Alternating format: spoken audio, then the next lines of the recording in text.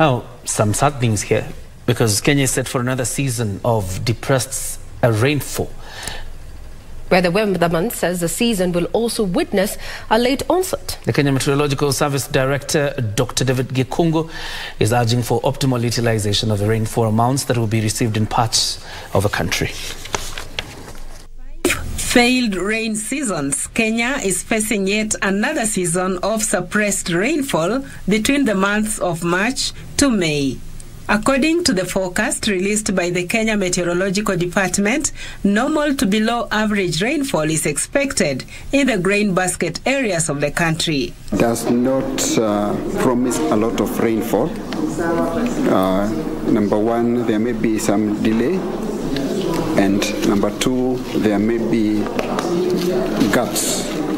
Once we get the onset, there may be gaps where you have long periods of no rainfall, even though the onset will have already been observed. The director, however, notes that there could be episodic rainstorms that could result in floods in the perennial flood-prone areas of the country. He is calling on Kenyans to begin adaptation measures such as investment in water tanks. This is the right time to sell as many tanks as possible. Don't start buying tanks because kumenyesha, wacha tununue tank.